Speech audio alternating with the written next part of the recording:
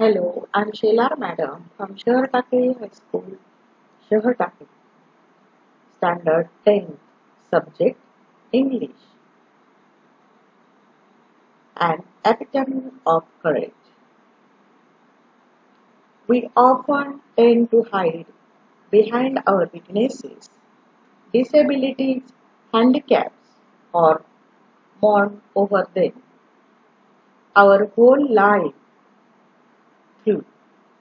Dr. Stephen Hawking, one of the greatest scientists of this century, did not do so.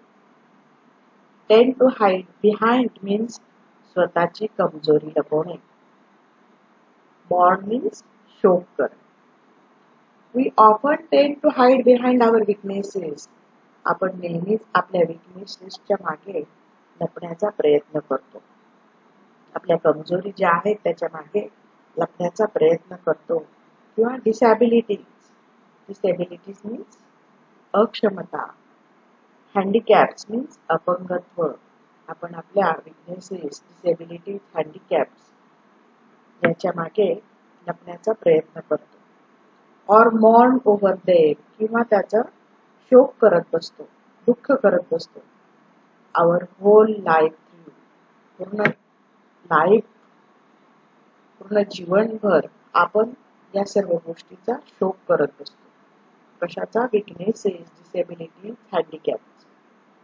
Dr. Stephen Hawking, one of the greatest scientists of this century. Dr. Stephen Hawking या सेंचुरीचे greatest scientist थोर शास्त्रज्ञ आहे. did not do so. त्यांनी मात्र असं केलं नाही. ते त्यांच्या कोणत्याही कमजोरीच्या मागे लपले नाही. In spite of suffering from very rare and dreaded disease, Dr. Hawking continued his research undaunted. His exemplary courage should inspire us to do our best even under trying circumstances. Rare and dreaded disease means अति दुर्मिळ व भयंकर असाध्य असा आजार. Undaunted means fearless, धैर्य न खचलेला, अविचल. In spite of suffering from very rare and dreaded disease, त्यांना अतिशय दुर्मिळ, अति दुर्मिळ व भयंकर असाध्य असा आजार होता. असं असून सुद्धा doctor Hawking continued his research. Doctor हॉकिंगनी त्यांचा रिसर्च चालू. अनडॉन्टेड, अविचलपणे, न खचता. ही एक्झेम्पलरी courage should inspire us.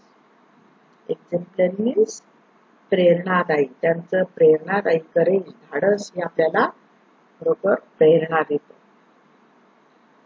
To do our best even under trying circumstances.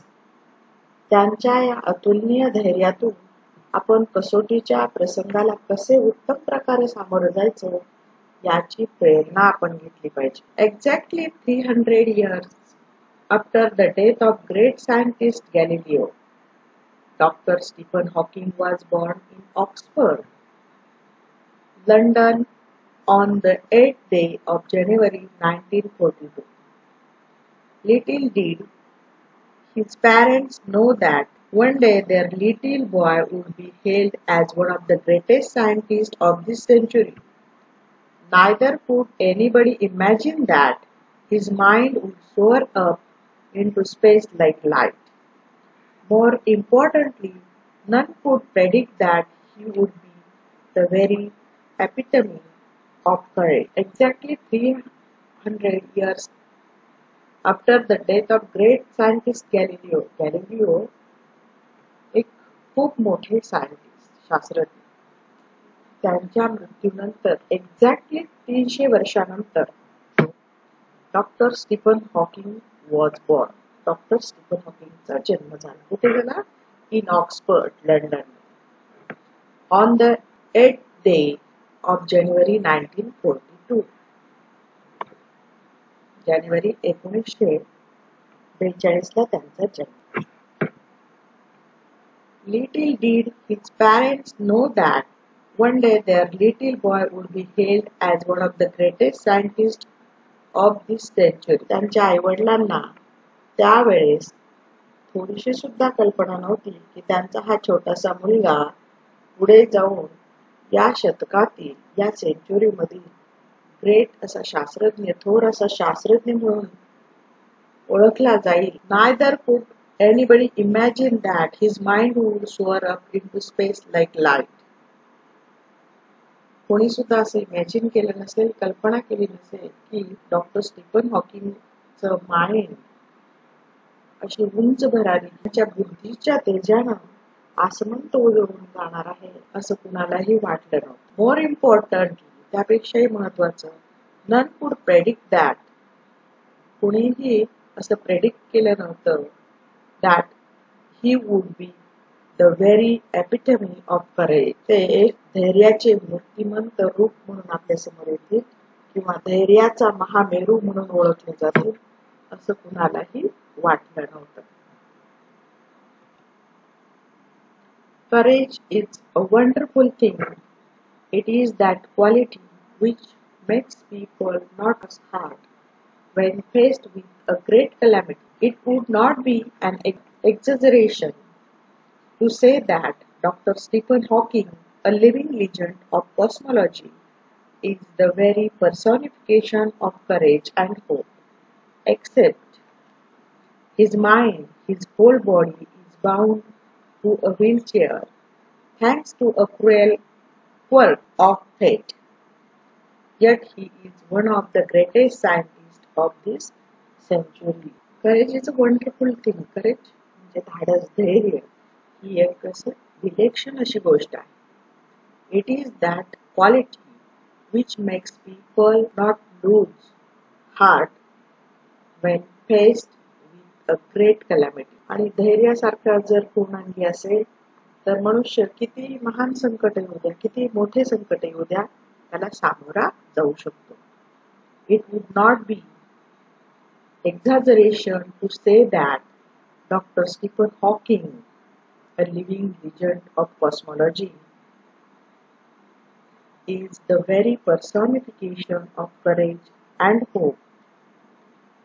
Dr. Stephen Hawking विश्वनिर्मिती शास्त्रातील म्हणजेच कॉस्मॉलॉजी मधील धैर्य आणि आशावाद यांचे एक मूर्तिमंत असं उदाहरण आहे किंवा मूर्तिमंत असं रूप आहे असं जर म्हटलं तर अतिशयोक्ती ठरणार नाही. Except his mind, his whole body is bound to a wheelchair, thanks to a cruel quirk of fate. नियतीच्या खेळाचे फासे उलटे पडल्यामुळं त्यांचं पूर्ण शरीर व्हील चेअरला जखडलेलं होतं. फक्त त्यांची बुद्धिमत्ता व्हील चेअरला जखडलेली नव्हती. Yet he is one of the greatest scientists of this century. आणि असं असून सुद्धा ते या शतकातील एक महान शास्त्रज्ञ आहेत. म्हणजे त्यांचं पूर्ण शरीर हे व्हीलचेअरला जखडलेलं होतं. असं असून सुद्धा त्यांनी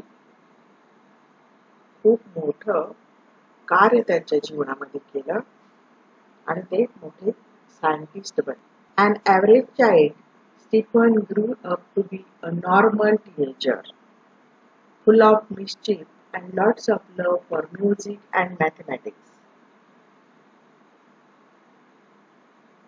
Stephen Hawking अगदी एका सर्वसाधारण मुलाप्रमाणे भरपूर खोड्या काढणारा, गणितावर आणि संगीतावर खूप प्रेम करणारा असा मुलगा, एक किशोरवयीन मुलगा होता. Even though his father wanted him to study medicine, जरी त्याच्या वडिलांना वाटत असलं की त्यांनी मेडिसिनचा अभ्यास करावा, वैद्यकीय शिक्षण घ्यावं, he was bent on studying mathematics. पण स्टीफनचा गणिताकडे कल होता. The University of Oxford at that time did not have a course in mathematics. त्या काळामध्ये ऑक्सफर्ड युनिव्हर्सिटी जी आहे तिथे मॅथमॅटिक्सचा कोर्स अभ्यासक्रम नव्हता. So he opted to study physics instead. त्यामुळं त्याने भौतिक शास्त्राचा अभ्यास करायचं ठरवलं. अशा पद्धतीने आपण काही भाग या लेसनचा पाहिलेला आहे.